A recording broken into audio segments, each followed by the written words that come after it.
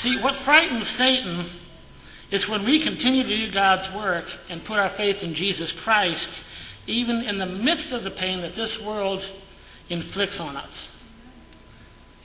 Everybody in here, except for maybe these young children, has some kind of pain in your lives. Whether it's a loved one who's no longer here, whether it's job stresses, financial problems, who knows? The world is relentless in its ways of causing us pain. Pain and suffering come from Satan. But with Jesus on our side, Satan cannot win.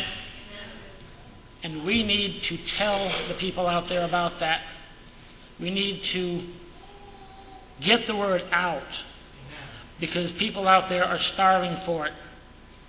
Kyle mentioned earlier, 180 cards came back.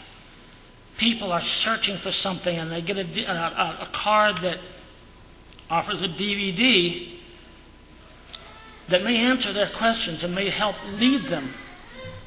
180 people. I would say that would probably double our number in this room. Let's tell them about it. Let's tell them about it. Paul, in writing to the Philippians, told how he dealt with the pain in his life. He had lots of pain himself. Philippians 3, verses 13 and 14, starting in the middle of 13. Forgetting what is behind and straining toward what is ahead, I press on towards the goal to win the prize for which God has called me heavenward in Christ Jesus. We need to do God's work. We need to follow Paul's example. We want to go home, and we want to take as many of these people out here as want to go. We need to get busy. So it goes back to the question, what in the world are we doing?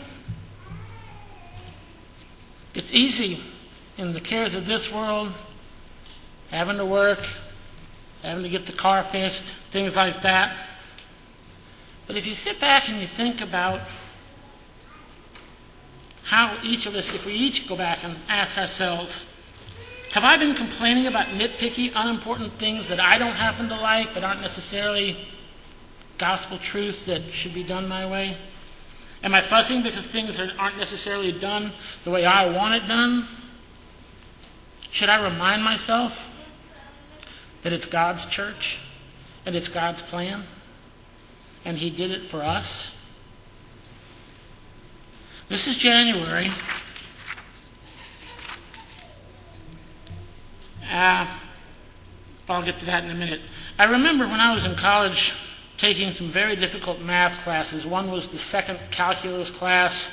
Another one was statistical math, and anybody who's ever had either of those classes knows that they can be the source of waking up screaming in the night from nightmares, okay?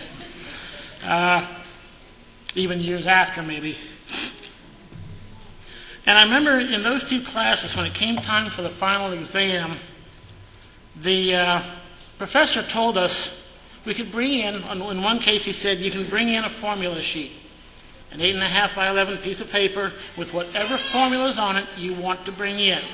Because some of those statistical math formulas can be very, very complex, and he was aware of that. Okay? So, now what's on this piece of paper is irrelevant. It's just simply a filled piece of paper.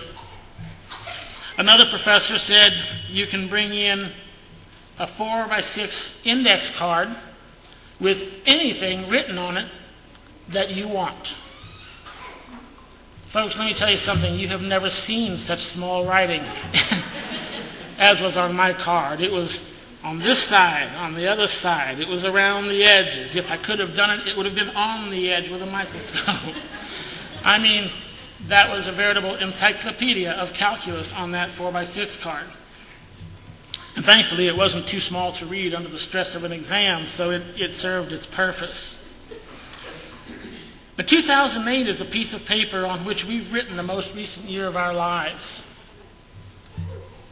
And we think back on 2008, and we say, what's on that piece of paper?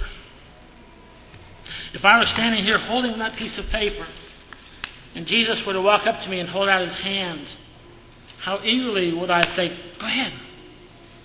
Or they're like, you really don't want to see this. And he'd nod gently, yes I do. Of course, he already knows what's on the piece of paper, but we're still going to hold it back, you know.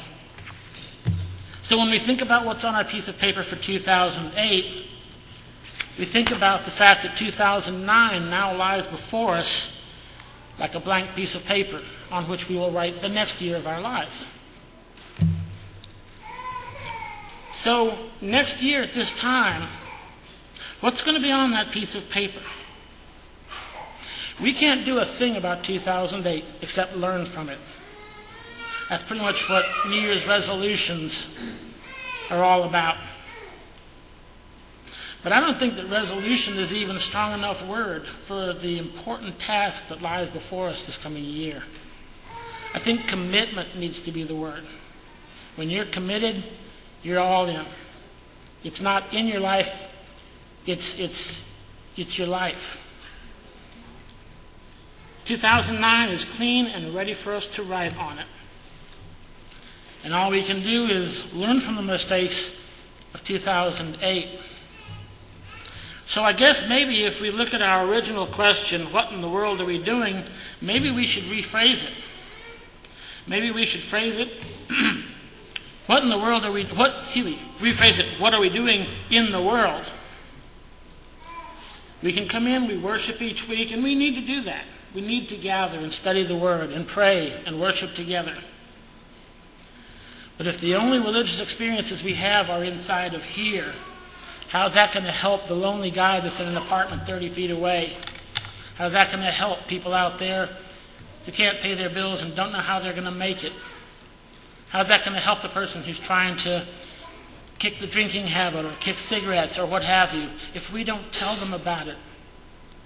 If we don't tell them that the struggles that they feel and hurt from on a daily basis don't have to be faced alone. Jesus won't go through it for you, he'll go through it with you, step by step. So I guess we could each ask ourselves, what would happen? What could happen if we took all the time from 2008 that was spent complaining or criticizing and used that time in 2009 to spread the word to a hurting world that doesn't know about it yet, to a hungry world that's starving for it, and they show us by sending cards into us saying, you have something I want, a DVD that may give me some answers, that may help me with this sin-sick world. Wouldn't it be wonderful to click on CNN and there's nothing on the page except, well, nothing bad happened yesterday, so, yeah, I mean, it's just a blank page. Nothing bad happened, nothing to report, we're all going home. But that's not the world, is it? CNN can barely fit it all onto the page. They use such little bitty print because they have so much. Now, if you look way off in the corner down on the side, there's a little story about heroes, people who are getting out there doing things, because that's the nature of the media.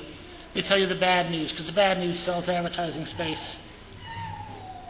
We have numerous opportunities to do God's work coming up in the next several months. And we need to participate. We need to use these opportunities so that when we get to the end of 2009, our piece of paper will show that we're committed to doing God's work. It will show whatever we can possibly do. I mean, it's a fact. No one can do everything, but everyone can do something. Amen? We have opportunities. We have the Soup and Salvation that Kyle and Cindy are leading out in. That is awesome, the work that they are doing. And it is a blessing to be a part of it.